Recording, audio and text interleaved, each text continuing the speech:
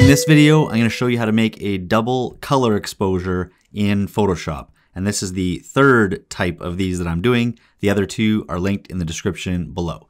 All right, so the first thing you need is two images that are thematically linked. So I just have two dancers right here. And then what I would suggest is look at these percentages up here. So 25% and 33.3%.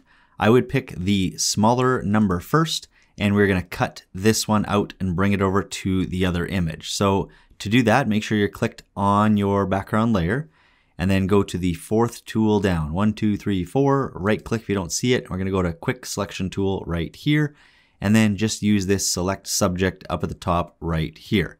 Now, when you do this, Photoshop's gonna do a good job of kind of cutting it out or like outlining it with the dotted ants here. But if you have a section, let's say like this, that's, well, that's an extreme one that's like jutting out that you don't want as part of your selection, then just go to the minus up here and paint that away. So I'm just gonna paint it in here till it's back to just the selection around him.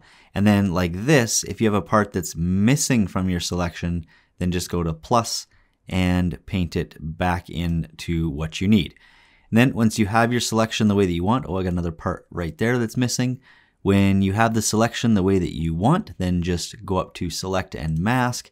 And I'm not gonna do anything fancy in here. I just like to smooth it out a bit, feather it just a touch, maybe shift my edge back to the left a little bit, and then just output 2, change this to layer mask and click OK. Now for this effect, you don't have to be perfect with your selection. So as long as it's pretty good, then you're good to go. All right, so then now you're gonna go over to your move tool up here. You're gonna click on your image layer here so you can move it around, keep the click down, drag it over to the other tab for the other one and still have it click down, drag it in and then let go. And it should be bigger than your other image because you know this is 25%. That means it's only 25% of its full size, so it's actually going to be a bigger image. Okay, once you drag that in, just click on the eyeball to hide it for now, and then click on your other layer and do the exact same thing to cut this one out as well. So quick selection tool, select subject, pay attention to your selection, see if there's anything that's missing or that's added that you don't want. So I need to add in a little bit more of the boot shoe right here. I added too much. Take some of it away, and I think that looks pretty good. Select and mask, smooth it out a bit, feather it a touch, shift the edge back, output 2, layer mask, and OK. Now, if we look over here at our two masks, we can see that obviously whatever's white is whatever is left for our image, and whatever is black is what we covered up or what looks like it's erased. So if you have any other things that you need to touch up, like I'll zoom in here. See, I have this little part of the dress here, the skirt. Oh, I guess it's a shirt, flannel shirt that's missing. Then you click on the mask and you're gonna go over here to your brush tool, change the size and hardness to make it appropriate. So in this case, I'm gonna make it a fairly hard brush like there, 73, something like that. And then I'm just going to use white. So if you see here, white is what we have. So I'm gonna use a white brush to paint it back in. Now, if it doesn't paint in, check your opacity and flow as well. So mine's at 50%. I gotta crank that back up, and now I can paint that part of the shirt back in. If you have anything that's extra like this, like a chunk like that, you can also flick this to black and use a black brush to what looks like erase, but you're just covering it up with the mask like this. All right, so once you have both of your selections made, like your masks on, then just bring this other guy back.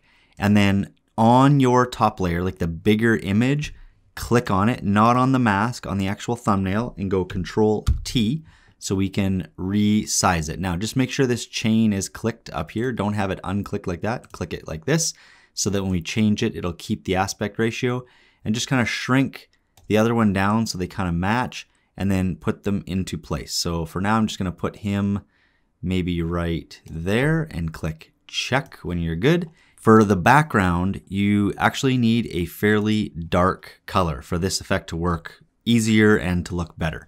So for now, I'm just gonna go over here to this little half circle thing, click on it. I'm gonna go up to solid color, and I'm gonna pick a just really dark, maybe kind of blue, maybe something like that.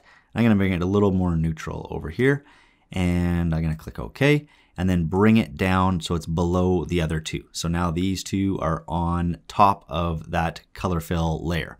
Okay, and then the rest is actually pretty simple. So we're going to go to one of the layers.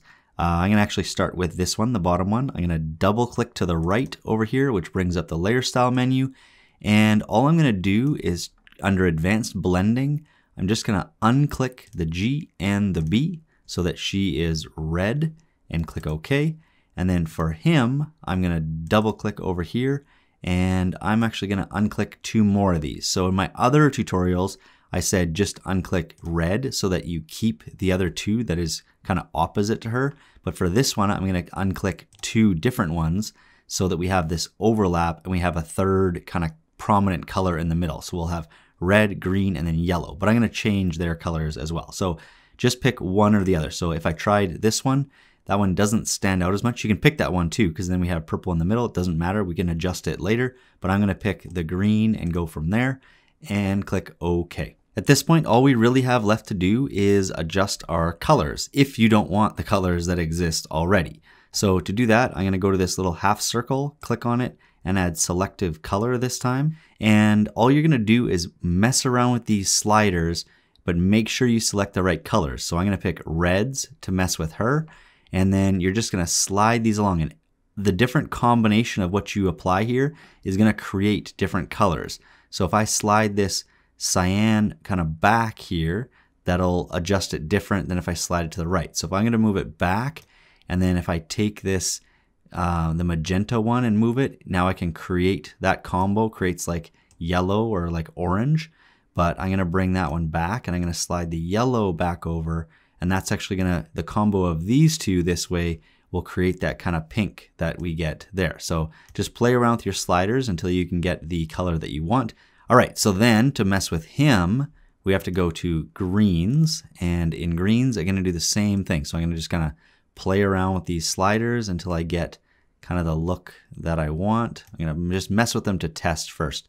So I really only want maybe something like that. So I'm going to get that yellow going and maybe add a little bit of magenta and a punch of cyan right there, and then maybe kind of bring this back a little bit to make him kind of a little bit brighter. Okay, and then there's the middle here. So whatever third color shows up here, you can also mess with that. So I'm going to go to yellows, and you can mess around with that if you want. So if you slide these along, you'll be able to adjust that. I'm just going to take some of the like pinky red that kind of shows up in there. I'm going to bring that back to kind of tone it down a bit to see more yellow through. And let's see what this one does.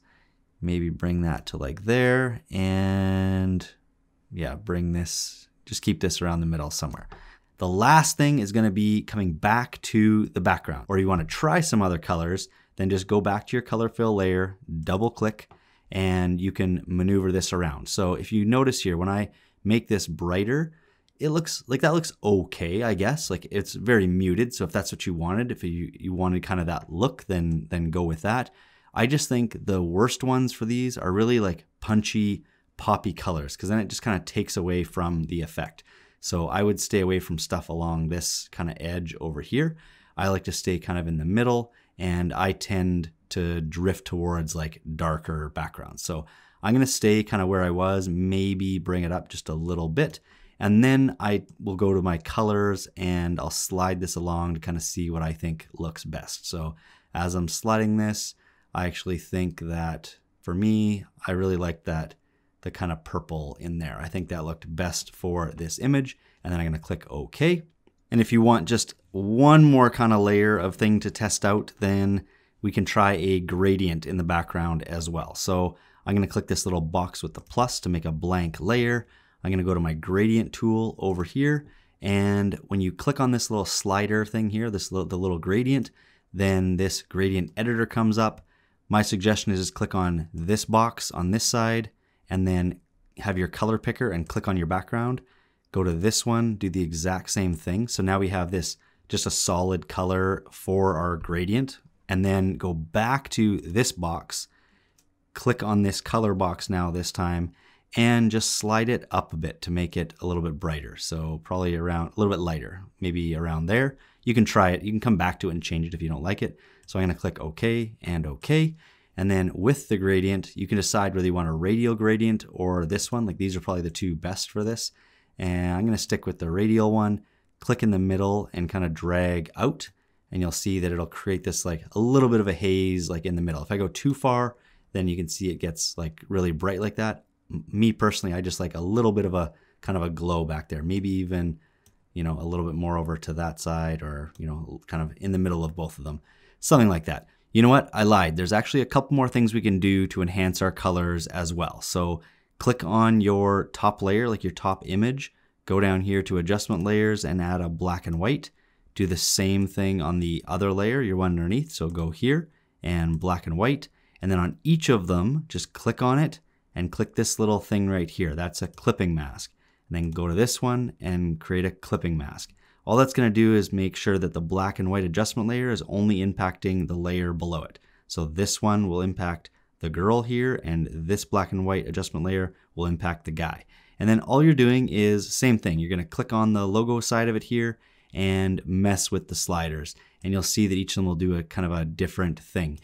Or maybe some of them don't. Some of them don't do anything, some of them will. So I'm going to slide this to kind of brighten his face up. I'm going to, you know, same kind of thing. I'm going to kind of just brighten up a few things in here. Maybe this one I'll keep down a little bit for some contrast. The green doesn't really do much. Cyans, I'm going to punch that up a bit. The blues, yeah, I want more kind of yellow in here. So I'm going to pump that one up a little bit more than the others. And magenta does kind of the same thing, just a little bit in here. So I'll punch that one up. Then I'll go to the other black and white, and that's going to be for her. I'm going to crank this up a little bit to make the pink kind of pop a little bit more. And maybe the same thing with yellow. This one, green does nothing, cyans does nothing, blue does nothing, magenta does nothing.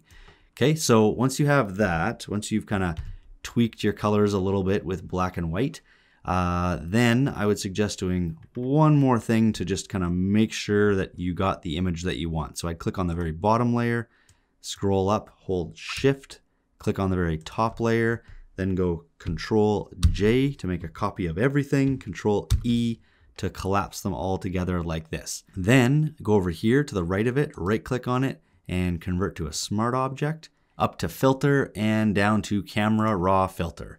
So in here, it's got kind of all the main adjustments that you can do to your image. So I'm just going to scroll up here under basic, and I'm just going to kind of stay up here. Now, I'm not necessarily going to make this the way that I want it. I'm just going to quickly go through a few things that you might want to test. So vibrance and saturation down here, obviously this is how you can punch up your colors even more. So I'm going to just put a little bit of vibrance. I'm going to leave saturation alone.